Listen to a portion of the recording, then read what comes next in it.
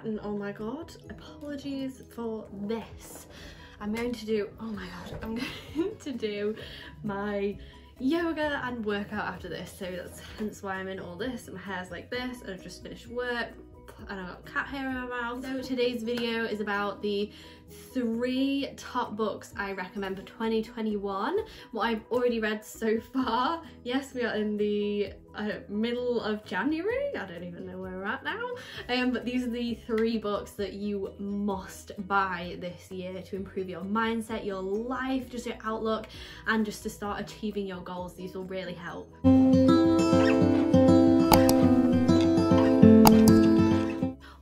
My lovers, welcome. If you are new here, my name is H.E.R, and on this channel we discuss all things positive.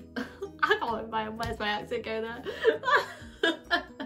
We discuss all things positive, high vibe, and how to use the law of attraction to manifest the life of your dreams. If you haven't already, then hit that subscribe button and turn on your notifications so you don't miss any more wonderful content like this. Now let's get straight into today's video. So this video is all about the top 3 books I recommend for 2021, how to improve your life, reach your goals, change your mindset, to give you that drive, that inspiration, that motivation. First and foremost, I think books are so important to expanding your awareness and your knowledge, learning more about yourself, about other people, about different things in the world. There is so much out there now on like the TV, Netflix, like all these other, I don't even know, all these other things, social media, that give us insight into the world, but sometimes they don't give us that sort of like intellectual and like, it's a different kind of insight I think that you get from a book. Also from a book, I find like I spend so much time these days on screens, computers, laptops, iPads, like you're constantly surrounded by screens, and it can actually be a really nice break for you to take to just stick yourself into reading a book. It's also a great way to expand that focus and attention span you have. If you have a very short attention span, you find you can only read a few pages, make it your goal to maybe read a whole chapter every time you pick up a book, maybe do an hour every morning. So the first book I recommend is this lovely book here. This is Untamed by Glennon Doyle. Stop Pleasing, Start Living, all about that. I was bought this for my birthday last year, so I only picked it up at the start of this year, and it has honestly been incredible. I literally did not put it down after picking it up. I didn't know what to expect. It's got loads of lovely little short chapters in, so again, if you're bad at focusing, it's great to read because you feel like you've accomplished something every time you finish a chapter, and you're not going through like 50 pages for one chapter. Makes sense in my mind. I just like that little accomplishment. It is all about how she went from being someone who felt like, especially like a woman, it can apply to men and women, but a woman who felt like she was told and controlled with how she had to be in her life, like how to behave as a woman, how to behave as a wife, how to behave as a mother, how to behave as all these different things. She was like a best-selling author even at the time, like she was going through all this stuff in her marriage and all of this personal stuff in her life. She was still so focused on her career, and then she kind of had this just like epiphany and was just like, this is not where I want to be, this is not who I am. I've been living so long under the control of what I think others will want me to be. She was looking so much outside of herself for that validation, and she was like asking other people what she should do in like really important life situations where you should only take your own inner gut feeling and guidance. And it's all about finding that knowing. We all have that knowing inside of us. In the book she calls it the knowing, but you could call it your inner self, your higher self, God. You could call it your gut feeling, your heart, your intuition, whatever you want to call it. She talks about that knowing, like that's what she shows you in the book, how she's still a normal person, still has normal everyday worries, but she now centers herself and focuses on that knowing and how to actually start living life for herself and make herself first and foremost happy. Even though she is in an amazing relationship, she's got wonderful children, she is committed to putting herself first and making sure that her happiness is first and foremost, because if we aren't happy within ourselves, then we can't make anyone else happy. How can we expect anyone else to want to be happy around us? So it is a really incredible book. I literally didn't put it down. Honestly, highly recommend if you haven't already. It's got some funny stories in there. It's like a little bit funny and jokey as well, so yeah, definitely recommend that one. Now the second book I'm going to recommend is this lovely little book here called Letting Go by Dr. David Hawkins. Oh my god, another one.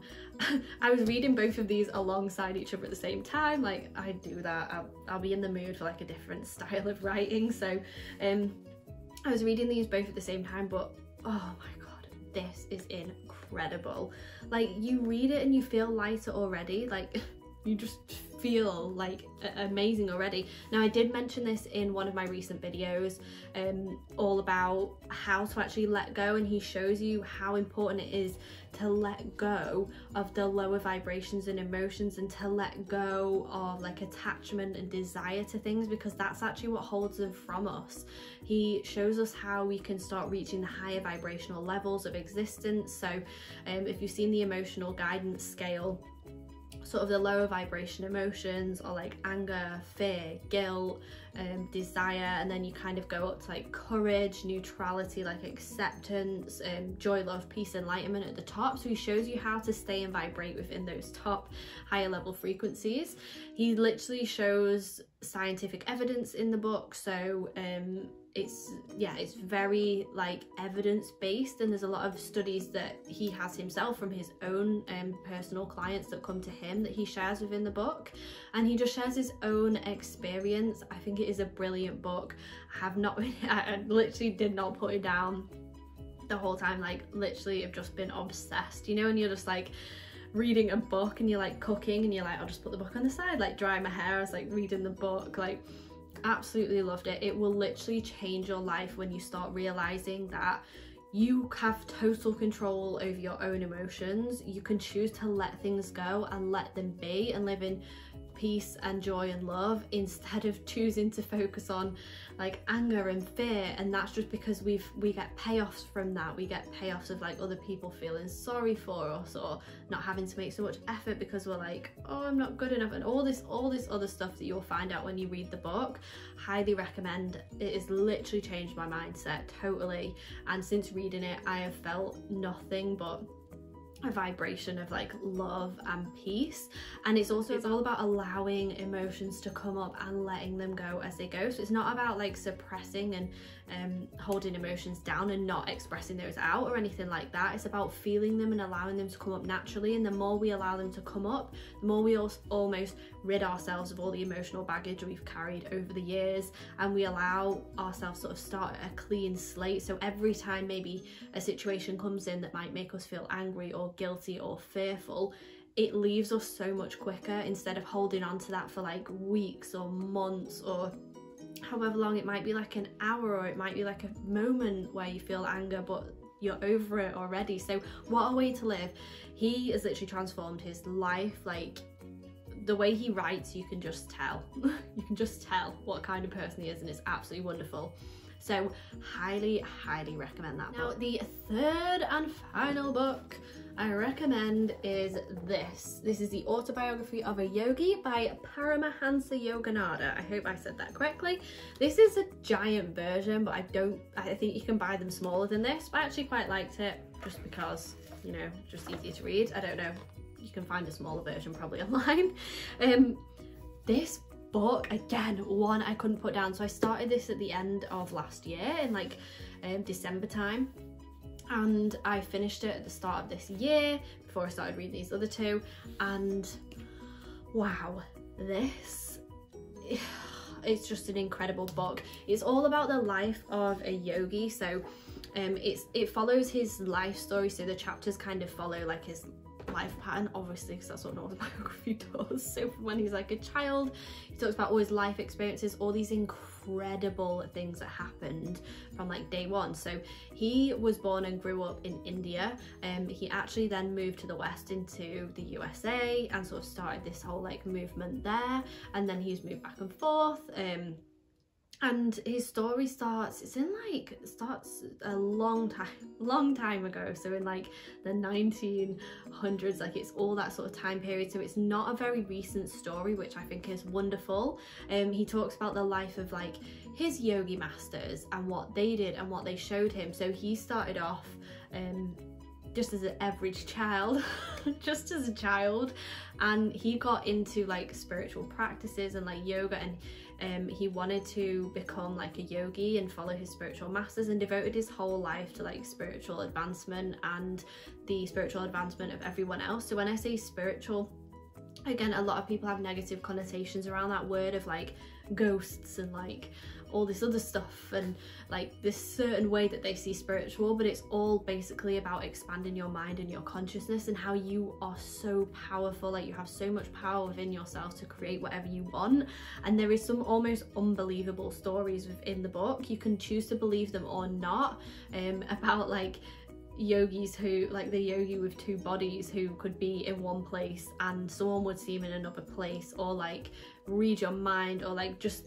the feeling he got around these yogis was like nothing else. Like he had literally achieved life and had so much love. Like talks about people who don't feel like literally don't eat or drink anything, and they just survive off like the spirit of like source or God or love or whatever it is. So when you read it, have an open mind if you choose to read this one. At first I was a bit like, it seems a little bit far-fetched, but the more you read it, you actually get a feel for him and how truthful he is in telling his story, and just how when our mind is open to possibilities, anything can happen. So you don't have to have full belief in the stories that he tells that are like what you would call as miracles, but all of the other details and important lessons you learn on the way, the important lessons he learns from his yogi master and all these other incredible people, is just so important to read. It literally expanded my mind and I just felt so much love reading it. There's literally points where I was like so happy reading it. Like I've never fully felt that with a book. I was literally like, oh my god, like I feel like I'm there, like it's me.